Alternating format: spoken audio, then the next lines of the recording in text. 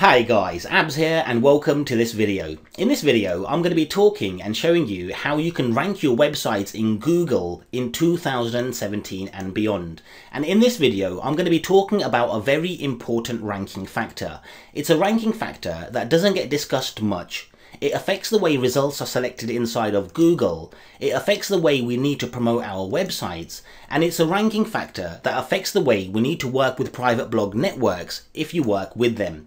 And in this video, I'll be exploring this factor and showing you exactly how we can use this to our advantage to get an even better Google ranking for our web properties. So to start with guys, I need to speak about the Google Caffeine update, which set the way forward for Google. So when Google released the Caffeine update, which was an entire rewrite to their code, then it provided Google with immense processing power and paved the way forward for many of the changes and many of the ranking factors that I'm going to be discussing today.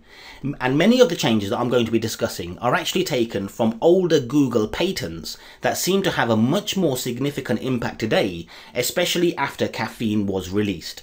These changes are getting stronger and stronger as a ranking factor. They affect how results are selected inside of Google and affect the way our websites can rank. So what is this factor? The factor is the FR factor. So what is the FR factor? It's known as the Google Fresh factor. It's also known as FreshRank, which was a term coined together by Brigsby from Brigsby.com. And in this video, we're going to be exploring three core areas of the Fresh factor. We're going to be looking at query freshness, we're going to be looking at document freshness, and we're going to be looking at related document freshness. So to start with guys, I want to speak about the logic behind the Fresh factor. The goal of the search engine is to provide links to high quality, relevant results based on the search query. Typically, a search engine accomplishes this by matching the terms in a search query to a collection of pre-stored web documents. Web documents that contain the user's search terms are known as hits and are returned to the user. So this is a typical search engine guys. You query the search engine for your search term. The search engine has pre-stored web documents which get queried with your search term. If the web documents match, then they're returned as hits and then they're going to be displayed inside of the search engine itself. So this is an image of Google. But here's the problem guys, frequently web documents that are returned as hits to the user include out-of-date documents, so this is a big problem.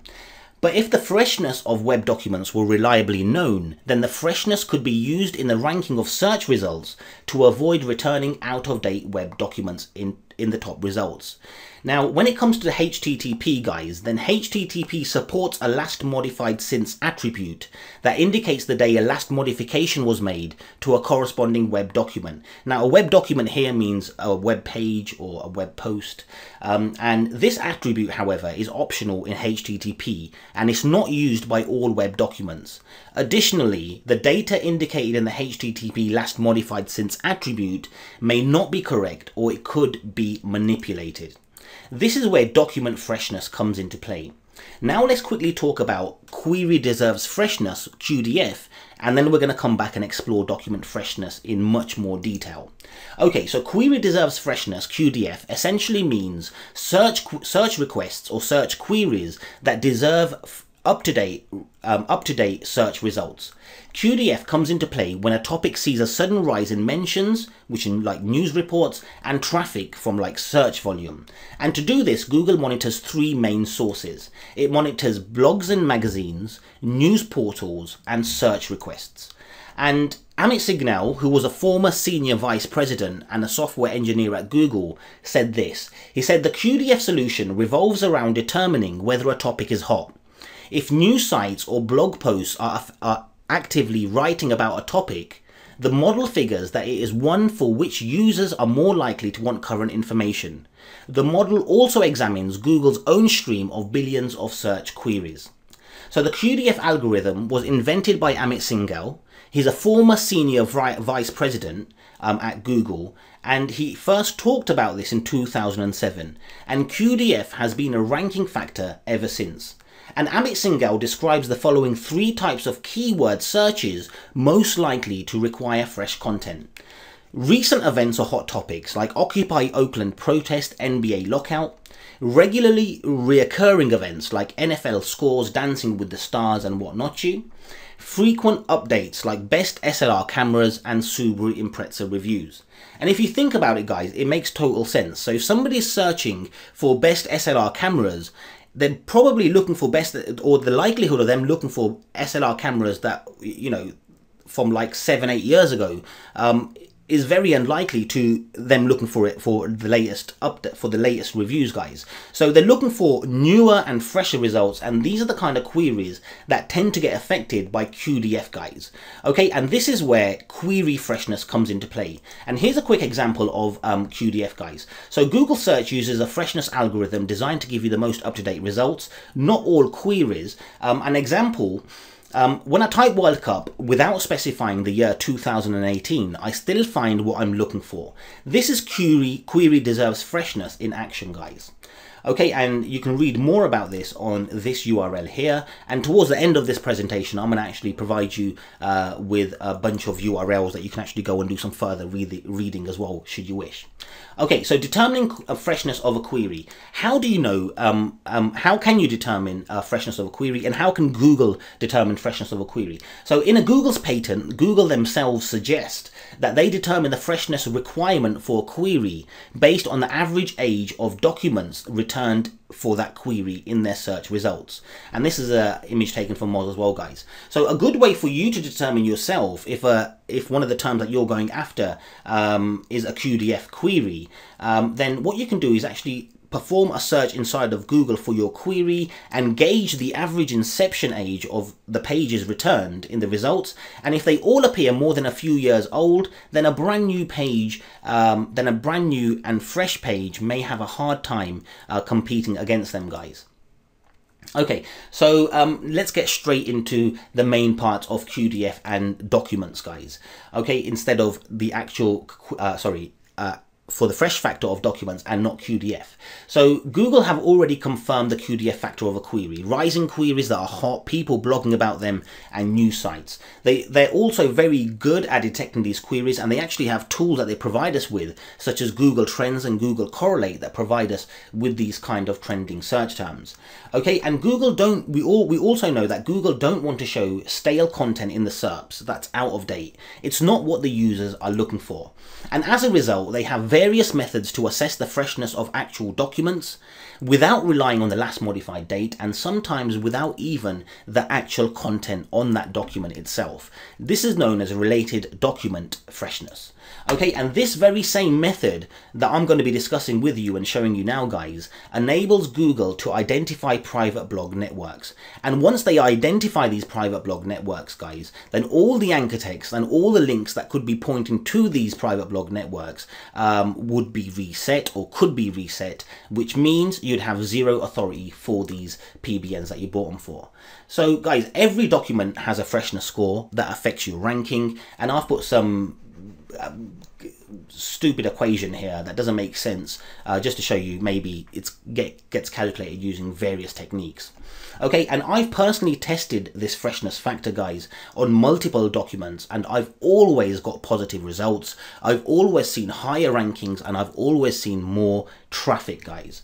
So let's explore exactly how Google determines freshness of a document, how they do it, why they do it, and how we can benefit from this ourselves, guys. So Google uses various methods to determine a document's freshness, and many of the examples that I'm going to be sharing with you over the next few slides, guys, are actually taken from Moz, and this is the actual URL here. And I use the examples from Moz, guys, because they had some fairly cool images. But if you want to actually read the main and the main Google patent itself, guys, which is called information retrieval based on historical data, then you can read it here, guys. And I'm going to try and actually leave a link to the bottom of this video to these URLs as well.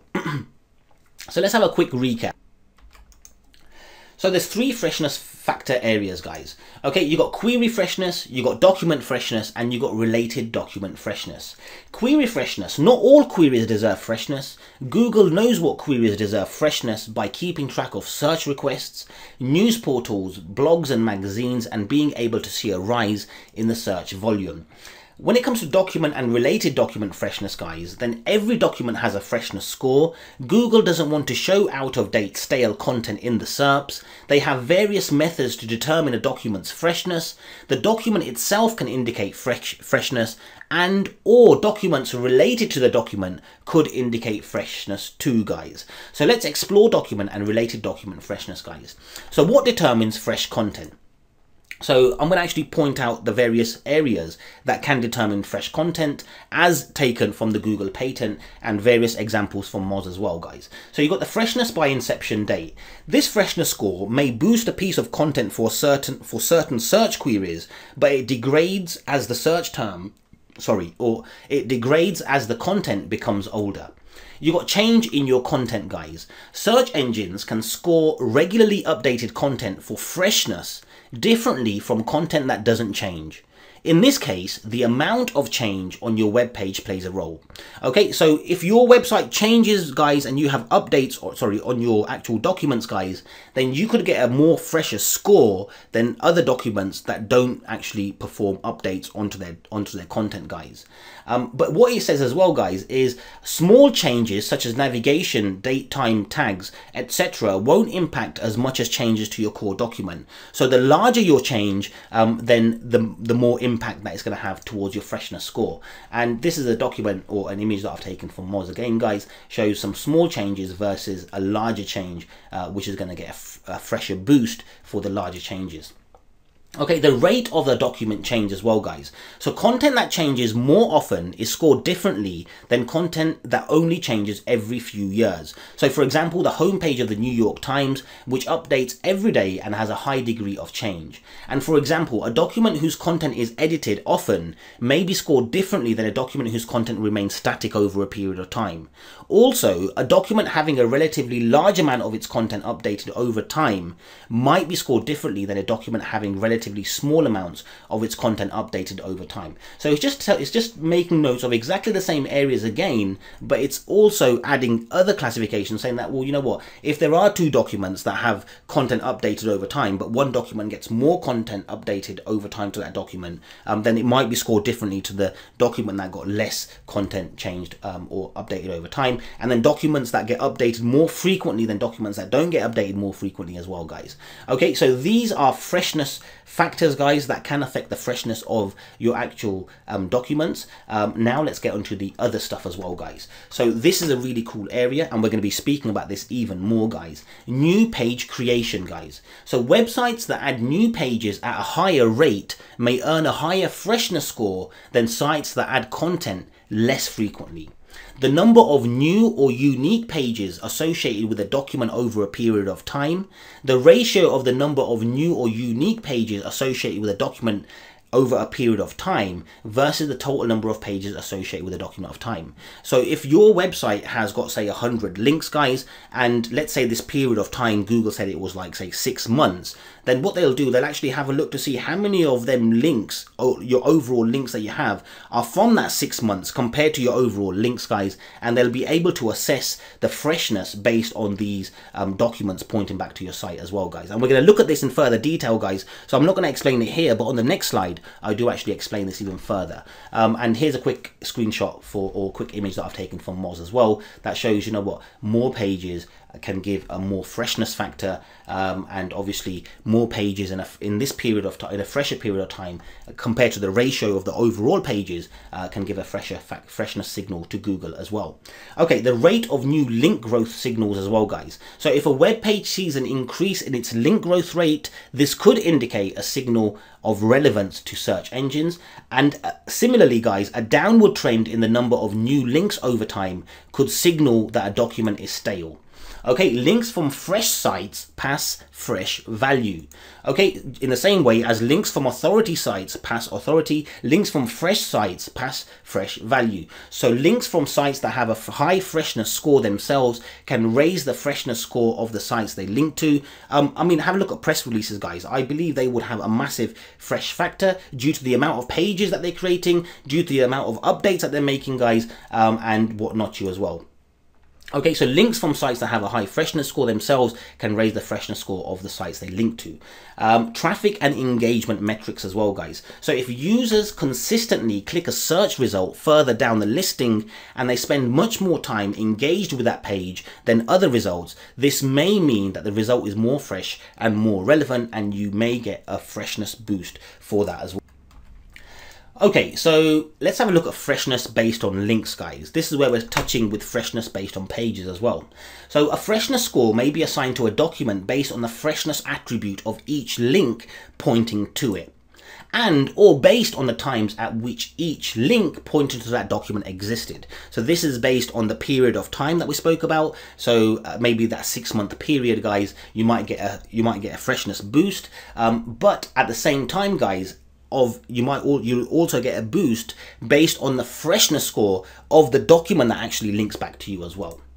Okay, so for example, if the number of now this is talking about the previous example that I mentioned earlier on, guys. Okay, or the previous freshness area that I mentioned earlier on. So for example, if the number of not fresh documents of a set of documents containing links to document P is greater than the number of fresh documents of the set of documents containing links to document P, then document P can be considered not fresh, and a corresponding low freshness score may be assigned to document P. So I've actually made an illustration down here to better explain this, guy. So this is document P, and you got links from fresh content. You got 3 links from fresh content. Let's say the period of time is 6 months, overall, guys, having a look at all your links together, you've got 8 links that are from non-fresh content. So what this means is that if you have more links from non-fresh content, then it could mean that you get a lower freshness score, guys.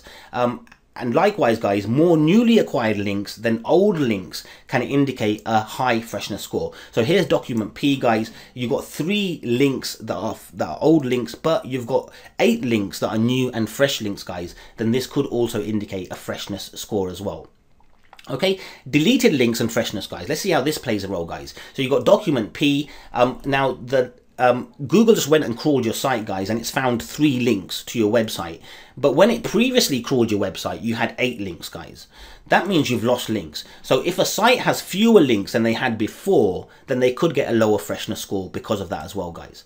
Okay, now when Google sees your actual document, then it sees changes to the content, and it can award you freshness based on the changes you made. It looks at new pages and associated content and gives you a freshness score based on them as well. It looks at the link ratio to time. Obviously, this is based on your new pages and associated content versus your overall links and the link ratio to time. We don't know what that time period is. It could be 6 months, 7 months, or however Google determines that time period. And it also looks at click-through rate, the traffic and the engagement for your document as well, guys. It looks at all of this together, and then it gives you a freshness score. So here's a quick illustration of how this works very briefly, guys. So Google, it finds your website, guys.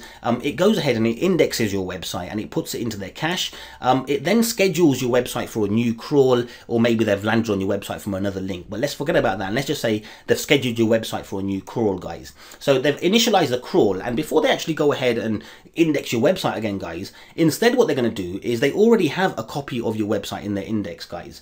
They're going to be able to do a quick file comparison. They're going to be able to do some diff calculations very, very quickly to find out if there's any changes from the last index or from the index that they already have in their search index. And if there is, guys, then they're going to go ahead and index it again. If there isn't, then they're going to use the old index or the old cache that they have. They don't need to actually go ahead and index it again. And if you actually have a read of the Google's patent that I've pointed out to you guys, then Google makes notes of how they might store signatures only, how they might store vectors, or how they might only store parts of a document content and only ever compare them areas. And if it's changed, then it's going to go ahead and class it as a new change in this diff calculation, and then it's going to go ahead and give a new index to it. And if it does give a new index because it's found that the website has changed, then you could get a freshness boost here as well, guys. So this is the area that we're talking about, that, you know what, there's changes to the document. Google's recognized that change. They're going ahead, they're indexing your page again, and they're giving you a freshness factor boost as well, guys. But again, as mentioned, Google also looks at new pages and associated content, the freshness of those new pages pages and associated content as well. It looks at the link ratio to time. It looks at your click-through rate, your traffic, and your engagement. And only after it's done all that, guys, will it go ahead and give you a freshness score. So this is very briefly how this works here, guys. So let's have a quick look at what information Google hold about a website as a whole, guys. So very briefly, guys, so they have the cached version, and from the cached version they know our on-site factors, they know our keywords, they know when it was last updated, they know when we add new content or when our content was added, they know the site structure, what our internal links are like, if we're working with silos, structures, or whatnot, you guys. They know the IP that our documents hosted on. They know who the owner of that document is. They know the click-through rate from the SERPs, guys. They know if users are clicking our listings and reading more. They know what the engagement and bounce rates are like. Are users going to our sites and coming off straight away, or are we providing users with the actual content that they are looking for and the engagement is high? They know about sites that link to us as well, guys. They know about the kind of sites that are linking to us, what anchor text they're using, when and where the links were created and when they were removed, and whereabouts and positions the links are being added to as well. So whether they're being put in the sidebar and the footers, or are they contextual links or whatnot. Okay, they know about social signals and the amount of traffic that we get, the brand name searches that our websites get, the domain history and the page load speeds, and if we're mobile friendly, and co-occurrences and all sorts, guys. And Google captures all of this information using various techniques and brings them together to score your site. It then ranks your site accordingly, and some of the areas are going to be more important and they're going to influence your rankings more than others. But when it comes down to this fresh factor, guys, and the reason, and as mentioned, we don't hear about it so much, guys, but the fresh factor actually affects almost all areas, guys. And this freshness factor, by influencing that and being able to influence that, guys, you have a much better chance of ranking and competing against other sites. And I'm going to actually go over an example of, you know, how a regular blogger is and how a pro blogger is, the advantages that we have, and we're going to actually have a look at some live examples after a few slides.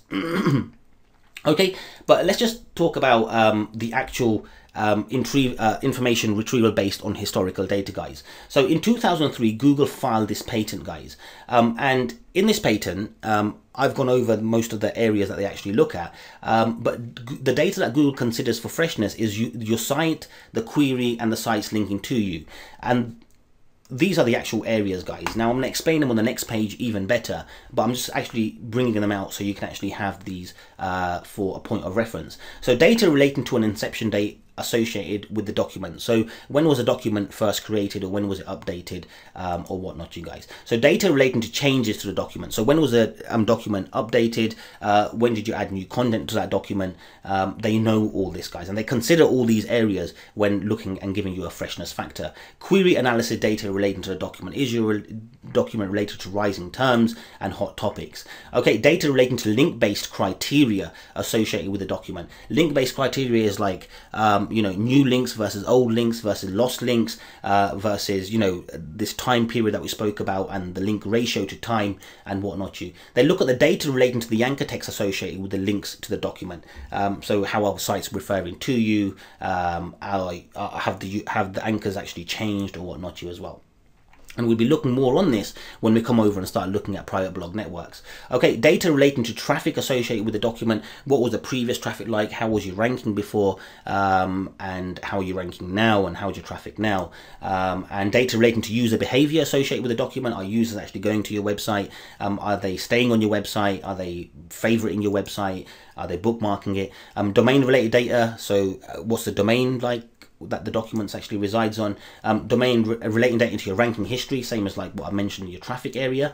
User maintained or generated data. So again, this is like your maybe your click-through rate or bookmarkings and favorites and returned visits. Data relating to words, biograms, phrases, or anchor text associated with documents. Okay, data relating to linkage of independent peers. So sites that are linking to you, your document also linking to other sites. Data relating to a topic associated with the document. They know about previous documents, topics, and what the topic's about, and if the topic's changed or whatnot. So let's have a look at these in a little better explanation why. So I've actually created a diagram here, guys. So your page, this is your page on your site, guys. And when Google looks at your page on your site, it looks at three core areas. It looks at the document itself, it looks at the documents linking to your document, and it looks at the search query and user behavior as well. So it looks at the inception date of the document, the ranking history of the document, the topic of the document, has it changed, changes to a page in that document, the traffic related areas to that document, and I've put this in the underline, but they also look at your domain that the document is on as well. Documents linking to your site, guys, link-based criteria, fresh links versus old links versus lost links, link ratio to time, unrelated links. They look at the anchor text, changes to your anchor text, changes to the document of the anchor. They look at query analysis data such as, is page associated with rising search terms? Does the page get clicked in the SERPs?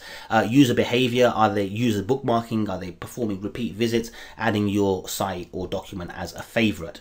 Okay, and now what I want to do, guys, is show you how this actually affects private blog networks. Now, we all work with private blog networks, and the big question is are they still going to work? So I want you to ask, and I'm going to be making notes of this in a moment, guys, but I want you to ask yourself a couple of questions first, guys.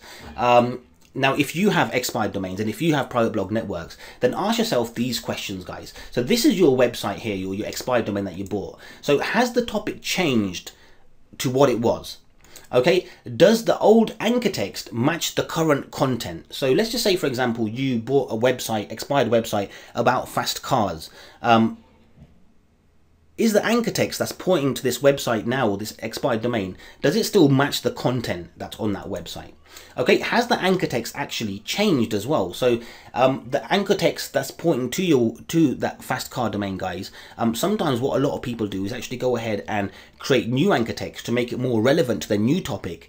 So has the anchor text changed, guys? Have you done that? Is the site ranking for discordant queries? So for example, if the website was ranking for BMW, Mercedes and fast cars before, has it suddenly started to rank for things about weight loss or some totally different keywords because the content has changed? So does it rank for discordant queries? Or is the document linking to or receiving links using discordant anchor? So is your website now, that was about fast cars before, linking to websites about weight loss and LCD TVs and camcorders using totally discordant anchor text? Or is it now getting links from sites using these kind of anchor text? And have the original topics of the previous website disappeared? Now, if the answer is yes, guys, then this may indicate that the document has changed owners, and the previous document indicators such as the score and anchor text, etc., are no longer going to be reliable for Google. Which means that they could reset your backlink and all of the previous authority that the website has. So how can Google actually address this issue if they did find this, guys? So one way to address this problem is to estimate the date. This is actually Google saying this, guys. So one way to address this problem is to estimate the date that a domain changed its focus. This may be done by determining a date when the text of a document changes significantly, or when the text of the anchor text changes significantly, guys. Okay, so if they do see that this has happened, then they're going to have a look to see when it happened. And from that date, all links and or anchor text prior to that date may be ignored or discounted, guys, which means that your private blog network would have zero authority in the eyes of Google. So anyway, I want to read some of the parts of the patent. I was going to take you over to the patent, but it's fairly large, so I've actually taken parts of it and added it to this presentation, guys. But these are the actual words from Google in that patent, and it's from the patent called Information Retrieval Based on Historical Data. And this is why it's so very important to private blog networks, because the patent is all about historical data, and we buy private blog networks because of the historical data as well. Maybe not because of the content, but because of the authority of the links that are pointing to them. But now Google's looking at the actual content and links and anchors and everything as well, guys. So anyway, these are notes from the actual patent. So the method, I've actually put the main areas, I've underlined the main areas that I want to speak about, guys. But what it says here is this includes data relating to anchor text. So it says wherein the generating a score includes, okay, determining whether a content of the document changes such that the content differs from the anchor text associated with one or more links to that document. So here's your private blog network, guys. It was about fast cars, but now you've repositioned it to be about weight loss. Now the anchor text pointing to this document, because it was about fast cars, is getting links like fast cars, BMWs, Mercedes and Audis. Now the documents actually changed, guys, so Google can see this. If it changes, then you know what, it's going to be able to find out, guys. So that if the anchor text links do not match the content, they know about this change, guys. Alternatively, if the content of document changes such that, okay, so it's just a repeat there. Let's have a look at these in underlined, guys. So this may occur when a domain expires and a different party purchases the domain. So Google's saying that if this does happen, then this is what it tells them. It's saying to me, it's saying that, you know what, this could happen when somebody actually purchases the domain or when the domain's expired.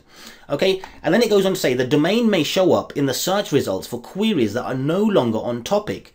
This is an undesirable result. So it's got these anchor links and authority links pointing to this about fast cars and BMWs and Mercedes. But now this website is starting to talk about weight loss, and it might start to show up in the search results for undesirable search results that are no longer on topic. So they're no longer on topic, guys, and that's what's going to happen. They're going to show in Google, and this is an undesirable result. So one way to address this problem is to estimate the date that a domain changed its focus, which I showed you and mentioned on the other page, guys, and all links and or anchor text prior to that date may be ignored or discounted, guys. Okay, so here's another note here, guys. So document appears in results for different queries. This is a big problem, guys. The entropy of queries for one or more document may be monitored and used as a basis of scoring. So Google may monitor the document for a certain number of keywords to see how it's performing.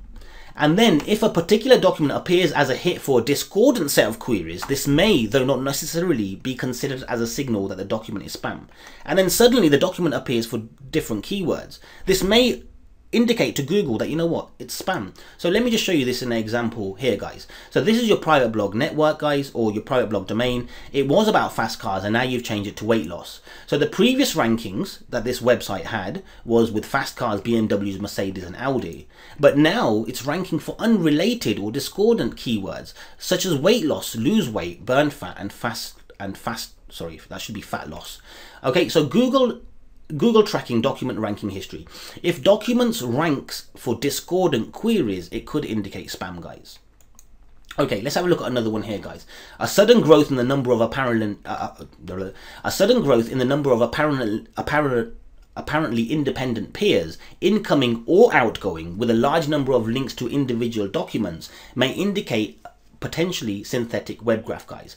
So here's your private blog network, guys, or your private domain that you've bought, guys. Now you've suddenly had a growth in incoming links, or you've had a growth in outgoing links, guys. This could indicate to Google that, you know what, it shows Google that, you know what, it's got a synthetic web graph. It's not normal for this domain to do this. And now Google's going on to say, strengthened if the growth corresponds to anchor text that is unusually coherent or discordant. And now, guys, the links that you're actually pointing out to from this domain. Okay, let's forget about incoming links, guys, for here, because the majority of us, if we're going to buy expired domains, we're going to buy the expired domains based on the authority of these links that are pointing to it. So let's just forget about the authority. But what we've done, we've bought this domain now, we've put our content on there, and we're starting to link out to our websites. Now, this linking out to a number of sites, a sudden growth, okay, is flagging down to Google, saying, well, you know what, this is potentially a synthetic web graph. But now Google's saying, and if the actual anchor text is not even related to what it was before, to fast cars and that, then this could definitely indicate that it's been taken over, and they could demote the impact of such links. So now you're actually linking out from a website that was about fast cars, and now you're linking out using things like weight loss, LCD TVs, dog training and child minding, and there's been a sudden growth of these outgoing links, guys, or incoming links. Then this is telling Google, well, you know what, this is spam. Okay, so growth in incoming or outgoing links using unrelated keywords could indicate spam. Okay, so let's have a look at this one here, guys. So a significant change over time in the set of topics associated with a document may indicate that the document has changed owners, and previous document indicators such as score, anchor text, etc. are no longer reliable. Okay, and a spike in the number of topics could indicate spam as well. Okay, so let's have a look at this here, guys. So this is the document before it expired, and this is the document after it's expired and after we've got hold of it. So the topic during the stable period of time. So the topics on this website were about BMW, Mercedes, Audi, and fast cars. Okay, and the stable period of time might be like, let's say, 4 months or something, or 3 months. Now, a sudden growth in topics. Now we've got the website, guys. Suddenly, within like 2 days, 3 days, 4 days, or whatever, we've gone ahead and doubled the amount of topics on there. And we've added things like tools, vacations, shops, systems, and PCs. This could indicate spam to Google, guys. Okay, and then they're going on to say that another indication may include the disappearance of the original topics associated with the document. Okay, so now this is the old site again, guys. This is the new site. The old site had content about BMW, Mercedes, Audis, and fast cars, but now the new website has none of them topics on there, and it's got topics totally different now. So it's got the disappearance. There's none of the old topics on there, guys. So these could tell Google that, you know what, it's changed owners, and it could be an indication of spam, guys. And Google will reduce the relative score of such documents and all the links and the anchor text or other data associated with the document. So guys, a significant spike in the number of new topics or the disappearance of old topics could indicate spam. Okay, so the big question here is, guys, are PBNs dead? And the simple answer is no. But you do need to be careful in the way that you work with them, especially if you want them to remain future-proof from Google updates.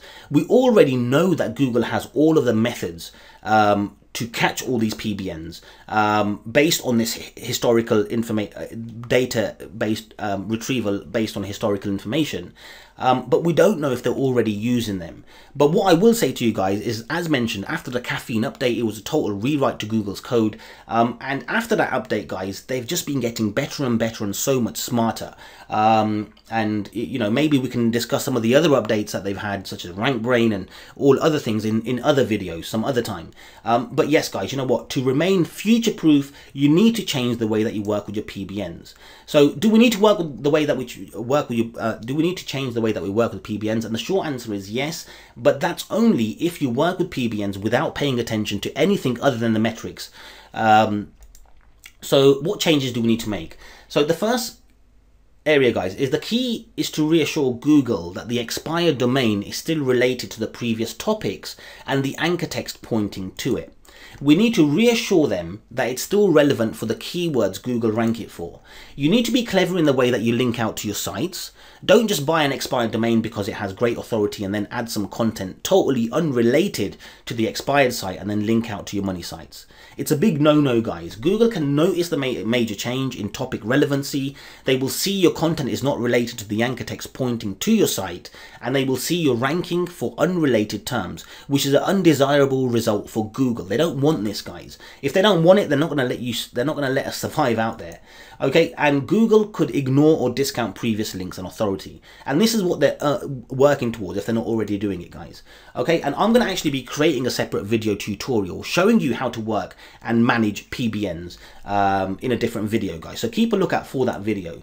But what I want to do is I want to quickly cover Web 2.0 private blog networks. So Web 2.0s are somewhat different, guys. They're in a category of their own, and I'm going to explain this to you by showing you a live example. We can have a look at Tumblr, we can have a look at Facebook as well. But because I work with Tumblr quite a lot, I'm going to have a look at Tumblr. So Tumblr itself, guys, I'm actually on a trending explore area here. So these are just trending blogs. So Tumblr itself is a niche within a niche. It's a social site. People come on here, they share, they like, they reblog, and they talk about everything. Maybe just like Facebook, guys. If you have a look at your Facebook profile or other people's Facebook profiles, they might be talking about what they had for breakfast. You know, maybe them going to the gym, maybe them, you know, reading what books they're reading, what films they're watching, and, you know, who they met and whatnot. So they're all multi-niche. Even the actual accounts themselves are multi-niche. So it's multi-niche, niches within niches within niches, and even the accounts themselves. I mean, let's have a look at this one here, guys. Even this one itself, it's going to be probably multi-niche. We're going to try and figure out to see what the niche is, and let's see exactly what we can figure out, guys. And you'll get a good understanding of why it's very, very different. Okay, so if you have a look at this one here, guys, 17 minutes ago, this one here, 55 minutes ago, 58 minutes ago, 10 hours ago, 6 hours ago, just have a look at them, guys. They're all totally different. So this one's talking about, I don't know what, totally different stuff. This one's My Sunny, this is talking about another post of his that's gone viral. This is talking about, I don't know what they're talking about, duty calls. It's got videos on here. It's got, as you can see, guys, it's totally multi-niche. What I'm trying to point out is social sites are totally different when they come to PBNs and the information based on historical data. In the same way that we could work with social sites and we could work with sites that are parasite sites, how we could work with them differently, this works in the same kind of concepts as well, guys. So anyway, let's get on and let me take you over to the next slide. Okay, so this is like phase 2 or phase 3, guys, of this actual video. Seeing what Google sees, on-site examples, and I'm going to be showing you a regular blogger versus a pro blogger. And I'm going to be talking about these fresh factors. They're all coming to force here, guys. And you're going to see exactly how pro bloggers use this to their advantage without even realizing. Okay, so a typical WordPress blog, guys, it posts about 1 time a week. Okay, so you got your WordPress site here, your homepage or whatever, you got your categories here, and you've got a bunch of posts inside of each category, guys. Now let's have a look at a professional blogger's blog. Now, this is actually a quote from Quora, guys, and it says, on average, a professional blogger would post about 3 to 4 posts a day, which is between 1,300 to 1,500 posts a year. Okay, and this is the actual URL from Quora. Now, that's a massive difference to a regular blogger, guys. Now, if you have a look at these on like a bird's eye perspective, I couldn't do it justice, obviously, in this slide, but in very basic form, guys. So this is a typical blog versus a pro blogger. So when you're having a look at a typical blog, guys, you've got less content on there. You've got aged and older content on there, unless you're going there and updating them all the time. You've got fewer targeted keywords because each document might be targeting maybe 2 or 3 keywords only. And you've got a low internal link count. So you've got a less opportunity or a lower opportunity to link internally within your post as well. But when you compare this to a pro blogger, guys, they've got more content. They got new, fresh content. They got them new relationships between them pages to other content and documents as well. They got more targeted keywords because they got more doorway pages and whatnot you in here as well. And they got plenty of internal linking opportunities, guys, whereby they can link internally. If they're creating like 3 or 4 posts per day, guys, I'm sure you can see the kind of difference that you got, you know, when you're comparing it to 1 post per week. Okay, so I just want to make notes though, guys, that it's not just about more pages and content. It's also very important to link internally as well. So the importance of internal linking, guys, and I'm going to be showing you a real life example here now. Okay, so this is an example of World Cup, guys. So you got one website and you got 2 and you got another website. Let's just say, for example, they all had exactly the same amount of pages on there. Okay, now this website here is actually linking, is not using internal links, but this website here is making use of internal links. Okay, what could happen with this website is multiple articles are on the same topic, guys. They're all talking about the World Cup, and posts could be competing against themselves inside of Google. Whereas this website here, guys, it has multiple articles on the same topic with links to a parent post or to a parent article. And these multiple articles then become helper articles to increase the parent posts, which would be like a landing page. And linking internally signifies or signals to Google the importance of a page. So you yourself can tell Google how important a page or a document is on your website by linking to it even more. And it also sends fresher signals by the document relationship and by you putting out new posts and new pages and connecting it to that other post with a link and relating it to that document. Now, guys, let's just see exactly how this happened and what happened with this same very example with the Guardian versus the Mail Online. And this is actually taken, this is an example taken from Search Engine Land. Okay, so with the Guardian, the World Cup content they added the World Cup content to one section only with internal links pointing to the landing page. With the mail, guys, they fail to link consistently to the landing page, and they fail to tell Google which page is the most important. All the articles published about the World Cup from the Mail were competing with their own landing page. Okay, with The Guardian, the results that they got was steady and high rankings in the top 10 4 months before the World Cup even started. With the Mail, guys, the landing page didn't even reach higher than page 4 of Google for the term in the run-up to the event. So even when the event was just about to happen, they couldn't even get to page 4, guys.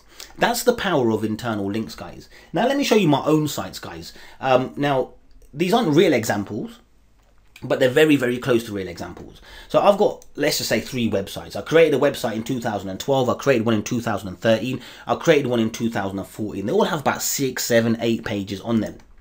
Now, the problem is, guys, they all have stale content.